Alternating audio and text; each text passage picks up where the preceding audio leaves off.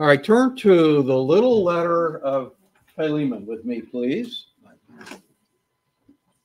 It's a great little letter. It's the warmest personal letter that we have on record Paul ever writing. Philemon. It's, do you know what his name means? I looked it up. Yeah, it comes from the Greek word phileo, which means to love, an affection, a friendly kind of love. Literally, his name means one who kisses. So it's, I don't know what his character is, but his name is a picture of real friendly affection. Paul led this man to the Lord. He tells us that in the 19th verse. We get that clear implication where he said,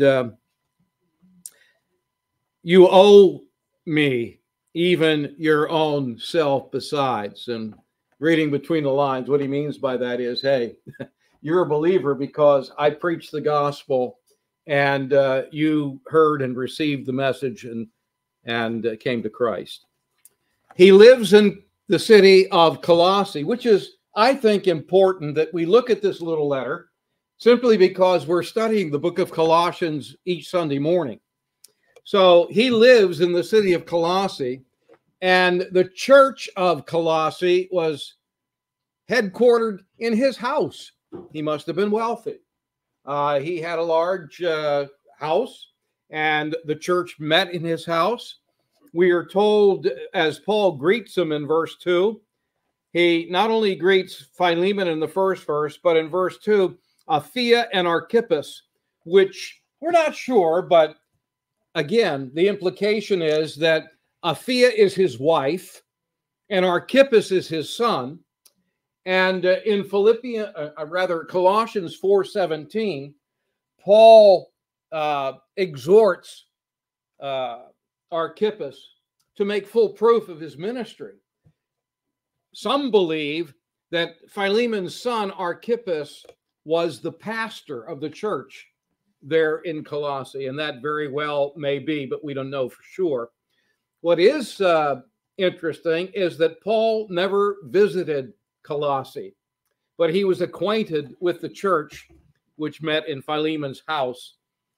Paul wrote this when he wrote Ephesians, Philippians, and Colossians as well, during his first imprisonment in Rome when he was under house arrest. And so he wrote this, and he was, of course, under arrest, not because he was a criminal, but because he preached the gospel and they didn't like it. And so he tells us in verse 9 that he's a prisoner of Jesus Christ. He makes that very clear. And thus he sends this very warm personal letter to Philemon. But why? What's he writing? Is he just being friendly with him? No. You know the story behind it? Maybe we should read the story. Let's take some time and read the story. Let's do this. Got it, Philemon? Yes. It's only one chapter, 25 verses. And I already talked about who it's addressed to. The church in your house, he says in verse 2. Grace to you, peace. Verse 3. From God our Father, Lord Jesus, I thank my God, making mention of thee always in my prayers, hearing of thy love and faith, which thou hast toward the Lord Jesus and all saints, that the communication of thy faith may become effectual by the acknowledging of every good thing which is in you in Christ. For we have great joy and consolation in your love, because the bowels of the saints are refreshed by thee, brother. Wherefore, verse 8, though I might be bold in Christ to enjoin you, which is convenient. What's he saying there? He's saying what's proper, what's required, I could require it of you. I have the authority as an apostle to command this, but instead, he says, for love's sake, verse 9, I rather beseech you, I beg you, being such a one as Paul the aged, and now a prisoner, considering I'm an elderly man and I'm a prisoner for Jesus, I beg you, I beseech you, verse 10, for my son Onesimus, whom I have begotten in my bonds. He means not his biological son, of course, but his spiritual son, that he said was born again as a result of Paul's ministry while he's in prison, while he's under arrest. How this man Onesimus was saved because of Paul's witness. Verse 11, which in time past, meaning Onesimus, was in time past to you, Philemon, unprofitable. But now he's profitable to you and me.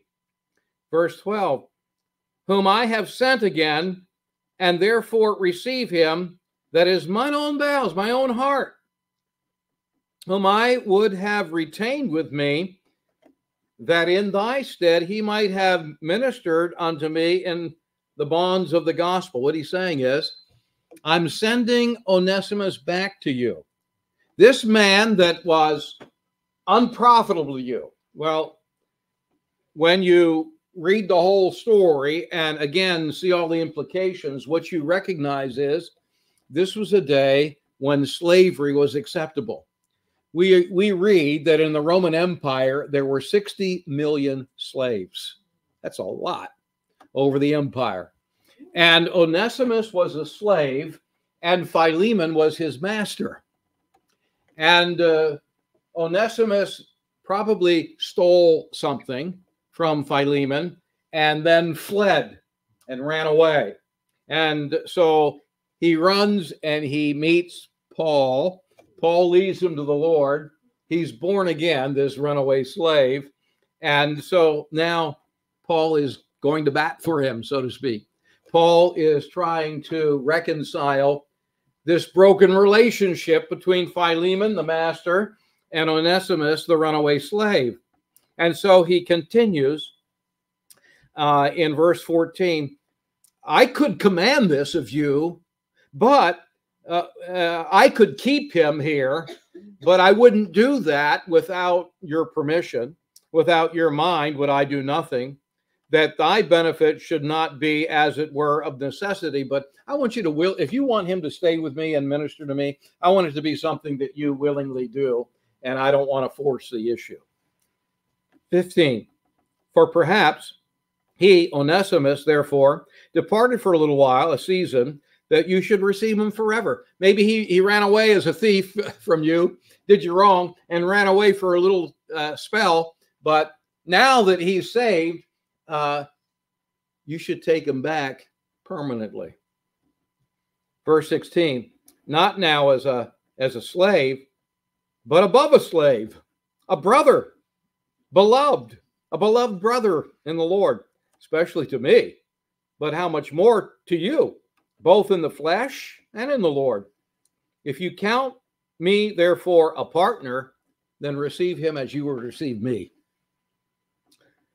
If he has wronged you, verse 18, of course he did, or owes you anything, of course he did, then charge it to me. Charge it to put it on my bill. Charge it to my account. Put it on my account. I have written it with my own hand, and I will repay it. Albeit, I don't say to thee how much you owe me, even your own self. In other words, yeah, I'll pay it back. I'll pay whatever he stole. I'll make it good for him, but I'm not going to say how much you owe me, even your own self, your own soul, because you were born again as a result of my ministry. So, verse 20, yea, brother, let me have joy of thee in the Lord. Refresh my heart, my bowels in the Lord. Having confidence in thy obedience, I wrote unto you, knowing that you do more than I say. You go the extra mile regarding Onesimus, our mutual brother.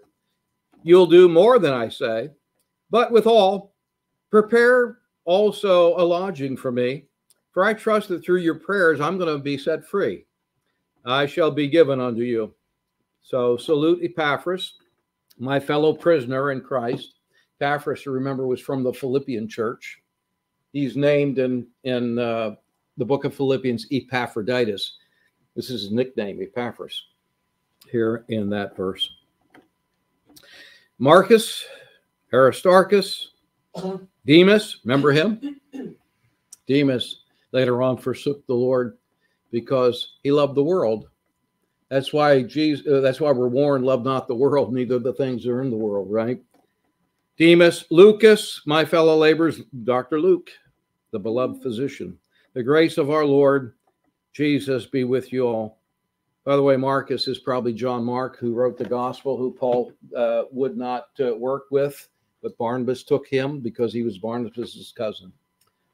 Interesting little letter, isn't it? Let's have a word of prayer. And then let's talk from this passage about restoring broken relationships. You all have them, right?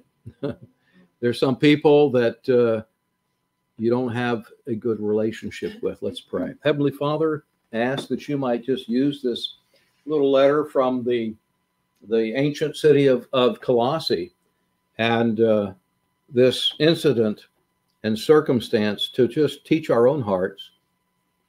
Lord, breathe on us, we pray, as we've sung. Breathe on us afresh. Your life.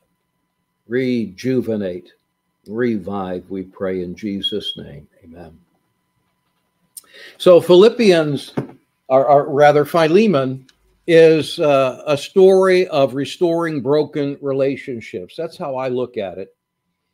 And I see three steps in this. And the first step in restoring broken relationships is what we would call salvation. Isn't it amazing how God works? I mean, we don't understand everything that we just read, but we get enough of it that it's just amazing how God works.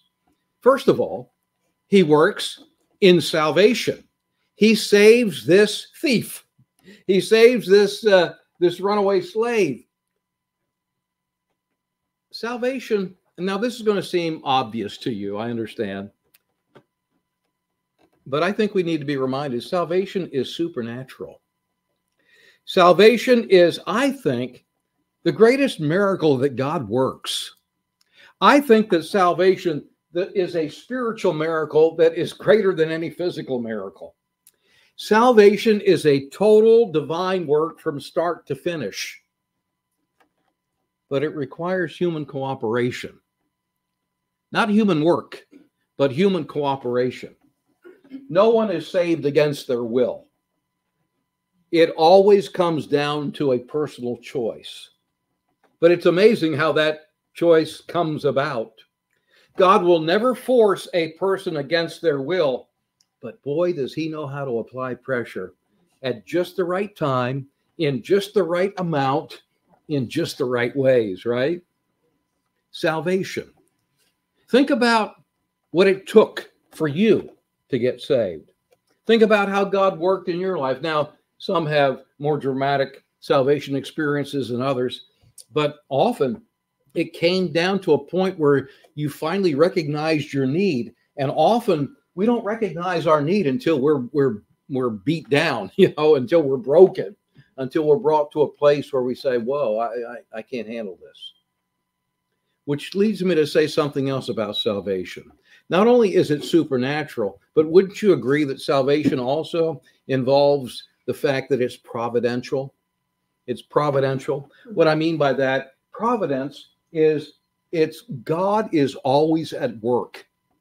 And a lot of the times his working isn't seen by us, isn't noticed by us. Sometimes it's deliberately invisible. Other times it's obvious, but we don't get it. We don't see it until after the fact. But salvation is a supernatural act of God, but salvation is also, it's something that is providential. Onesimus robbed Philemon. He ran away to Rome. I'm sure his intention was, I'll get lost in the crowd. I'll get lost in the crowd. I'll be able to hide from my master or anyone else that is looking for me in this large city, and I'll make it somehow. But providentially, God brought him smack dab in contact with Paul, a friend of his master, Philemon, and also an apostle. a preacher of the gospel. And of course, as a result of that contact, providentially, that God arranged it, he gets saved. He's led to the Savior. Now, this just isn't circumstance, or as they say, happenstance. This just isn't coincidence that this man comes in contact with Paul the apostle when he's trying to run away from it all, when he's trying to hide from it all, when he's trying to avoid it all. He's led right. You know what this tells me? Have you ever heard of the poem, The Hound of Heaven? It's a poem about the Holy Spirit. He's likened to a dog that tracks its prey. He's the hound of heaven.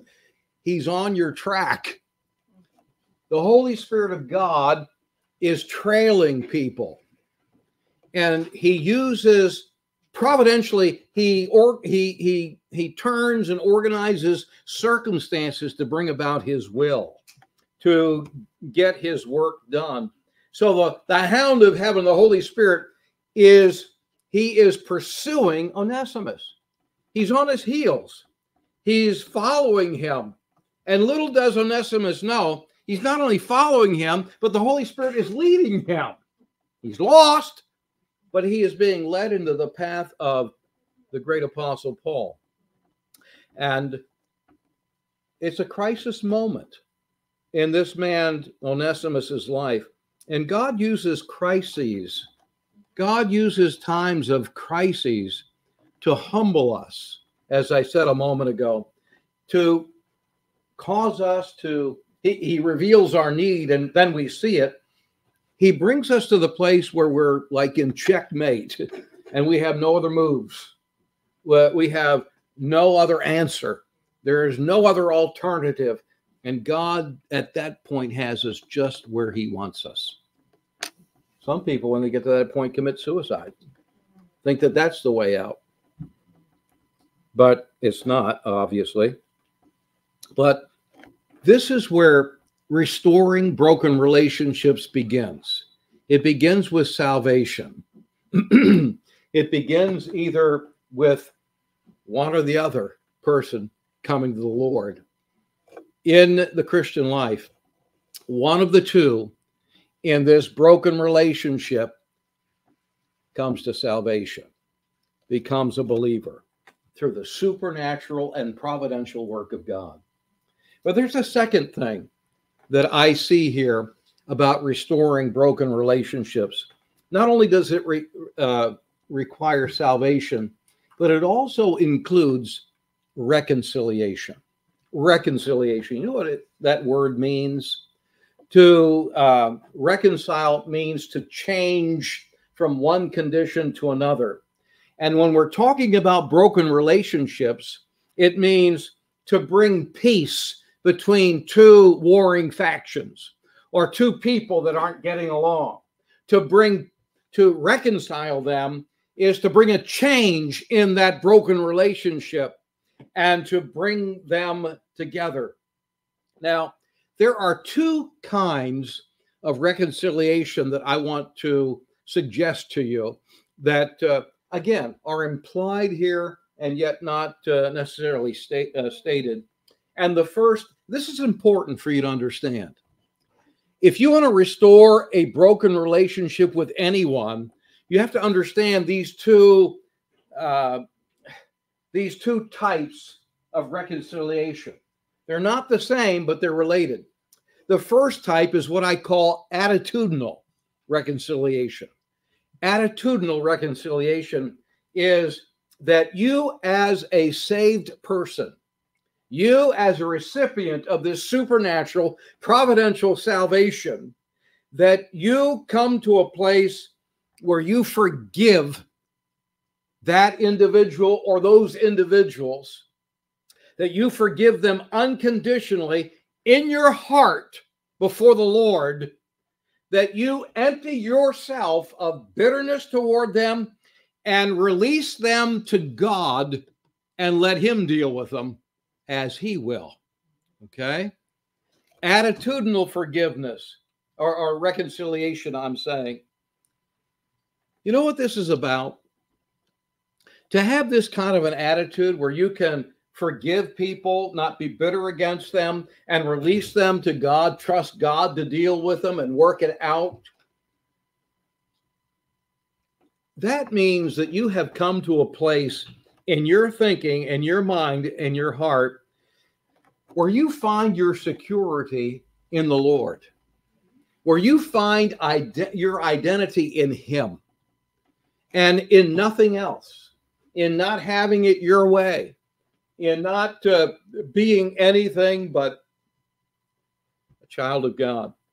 You find your security and identity in the Lord and not in anyone or anything else. And by the way, that's true of you if you're a believer. Remember, we'll get to it in Colossians 3 and verse 4, Christ, who is your life. If Christ is your life, then guess what? You're totally secure. And if Christ is your life, and He is if you're a believer, that's who you are. That's your identity. And so that security and identity that you have in Christ is so basic to being able to forgive anyone unconditionally in your heart and empty yourself of bitterness and release them to God, because you have your security and identity of who you are in Christ. You don't have to prove that you're some macho Brooklynite. You don't have to. I had a roommate, and he did. I don't know, maybe he really meant it, but he had this saying, I'll get you back forever. It's like, I'll never forgive you. That's not Bible. That's not Christian. Christians don't retaliate. Christians don't seek revenge. They trust the Lord to do whatever He sees fit. I would say also in response to that, if you really forgive someone if you forgive unconditionally in your heart before God, this has nothing to do with you going to them. This attitudinal reconciliation has nothing to do with you meeting with them. Is that clear? It's a meeting between you and God where you empty your heart of all bitterness before the Lord, and before the Lord forgive them unconditionally, and then release them in your relationship with the Lord, to release them totally to Him. Okay? That's attitudinal forgiveness. And I would add to that what Paul says in Romans 12. Ask the Lord to show you how you might do them some good. Some area where you can do them good. I don't know what that might be. It obviously would include praying for them, because we're to pray for our enemies, right? But maybe some actual physical, material good that you can do to them. Attitudinal reconciliation. But the second part, the second kind of reconciliation that I want to talk about is what I call relational reconciliation. And this involves you and the offender. Attitudinal is you and God, but relational is you and the offender. If the offender responds to your forgiveness, repents by confessing, and is willing to make restitution for whatever they have done in order to be reconciled, then that is relational reconciliation. But they need to be willing to make they need to be able to be willing to make restitution. For instance, Onesimus, in order to be reconciled to Philemon, he had to pay off the debt of whatever he took from his master. Whatever he took from Philemon, he had to make that right. Obviously, in verses 18 and 19 of this little letter, Paul offers to repay. He says, put that charge that to my account, put it on my account. But he's calling Philemon to graciously forgive. There's that attitudinal forgiveness.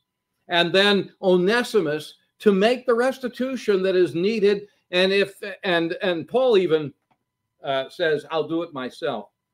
There's another man in Colossians in the last chapter. His name is Tychicus. He carried the letter that Paul wrote to the church at Colossae. where Philemon lived, and the house, the church was in his house. And Onesimus traveled with Tychicus back to Colossae from Rome. And I think that it was Onesimus that brought the letter to Philemon there in Colossae. And so he brought that book with him. But he says in this little letter that he calls Onesimus no longer a mere slave, but now a brother in the Lord to Philemon. That is attitudinal, and with this restitution, it is relational reconciliation going on here. The appeal to Philemon on the behalf of Onesimus is just full of gracious words. I think the only way to ever reconcile is that one person in the picture knows the power of salvation. And one evidence of being saved is you want to get right with people. You want relationships to be restored. You don't want to go around with a grudge in your heart toward people. You don't want to have bitterness develop in your heart toward others. And so that's one real evidence of salvation, that desire to be reconciled and being willing to make any restitution necessary in order for that reconciliation to take place. You seek to repair relationships. Husbands, wives, children, kids, parents. Saved people seek to repair broken relationships. They're unwilling to live in that condition. Now, I know what it's like to live in a broken relationship, but I don't live in them long because I can't stand it. I can't stand living in broken relationships that I can't repair. And if I can't repair them, I can't repair them. You know, it's a necessary part of being right with the Lord that you seek to reconcile to people in relationships that are damaged. You seek to. That doesn't mean you always can.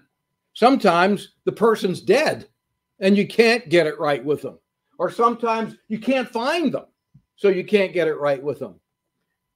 But if at all, you do everything you can to seek to repair a broken relationship, and as much as possible, even if it's just attitudinal and not relational, as much as possible, reconcile with people that you have a broken relationship with. Because listen, if you don't seek to do that, you're not right with God. You're not right with God. In fact, you can't honestly worship the Lord if you haven't sought reconciliation with a person that you know there is a broken relationship with that person. Leave your gift at the altar, go and be reconciled with that person, and then come and worship, you might say. Offer your gift. So you can't be right with the Lord if you haven't at least done the first part of reconciliation, and attitudinal, where you have unconditionally forgiven and you're not bitter against them. Christians are all God's Onesimuses when you think of it. We are all God's Onesimuses, and we have a relationship with the Father through Jesus, and it's a relationship that is thoroughly one of grace. We didn't deserve it.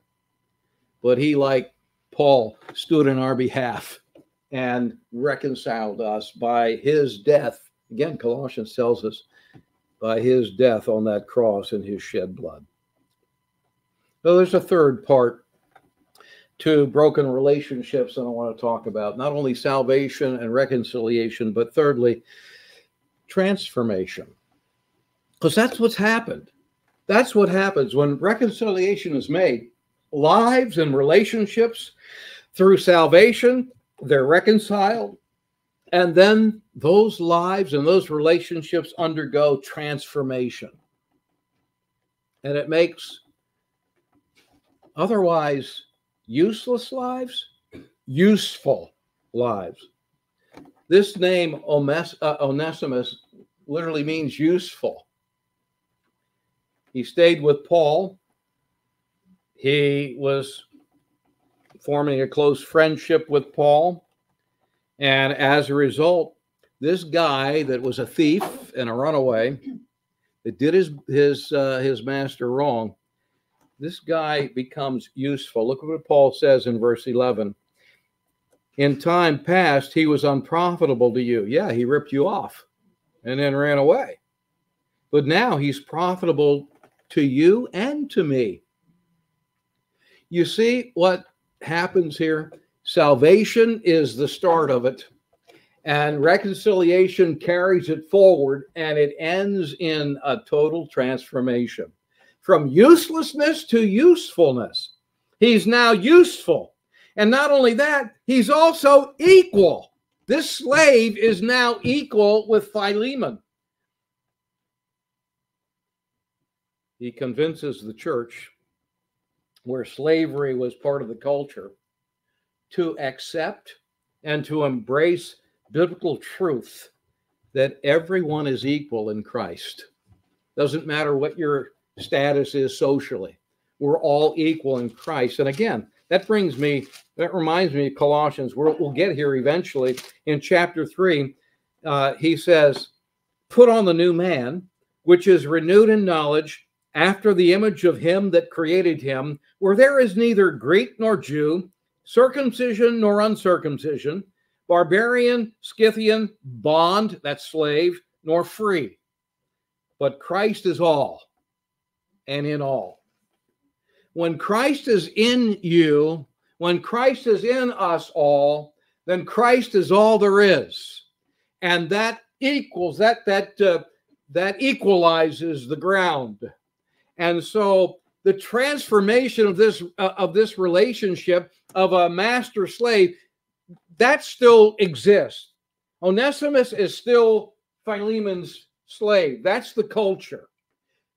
But they're on equal footing spiritually, and there is different treatment as a result of that. He is now not only a slave, but he is a brother before the Lord. That heart acceptance is so necessary that mercy has to trump, if you will, justice. And that's what is being asked here by Paul of Philemon. There is now a new basis for Philemon and Onesimus to have a relationship, from a social status to a spiritual family now that Onesimus is a part of. And it's so wonderful because the gospel and salvation erases discrimination. It erases those boundaries, and we become one in Christ. So there's a transformation. This guy now is useful. He is also equal spiritually, but also I want you to see something else about it. This transformation is something that happens to an individual. It is personal. God changes a person's attitude from a bitter attitude, a resentful and hateful slave, to now becoming a willing, submissive servant. I came across this. Here is a letter that was written about 50 years after this little letter that Paul wrote to Philemon. And it's written by a man by the name of Ignatius. He was a pastor in the city of Antioch, and he was being taken by Roman soldiers to Rome in order to be executed. And on the way, they stopped over in the city of Smyrna, and he wrote to the church at Ephesus. Ignatius wrote to the church of Ephesus, and he commended the pastor Onesimus. Now, we have no way of knowing if it's the Onesimus here in the book of Philemon, but it very well could be that this former slave actually becomes a pastor in that city of Colossae. Maybe he followed Archippus after that. I don't know. But I thought that was an interesting thought. Anyway, I heard the story of two brothers that were convicted years ago of stealing sheep. And as a result, their punishment was that they were branded on their foreheads ST, sheep stealers, or sheep thief. Well, one brother, he couldn't stand the stigma of having that brand on his forehead, and so he moved away and never returned. But the other brother, he chose a different course. He said, you know, I can't run from what I did. I'm just going to stay here, and I'm going to earn the respect of my neighbors. And as the years passed, he really did build a reputation of integrity. And one day, someone new came through the town, a foreigner, and they noticed the letter still on his forehead, and they asked someone else in the town what that signified. And the guy said, I'm not sure. It happened a long time ago. I forget the specifics. But I think the letters stand for Saint, ST. You know, although there's no mention in the story that the cause of the thief's transformation was he was saved, it illustrates what the gospel does, in fact, in everyone that it saves. Just as Paul said, if any person is in Christ, he becomes a new creation. Old things are passed away, and behold, all things become new. And from sheep thief, you become saint.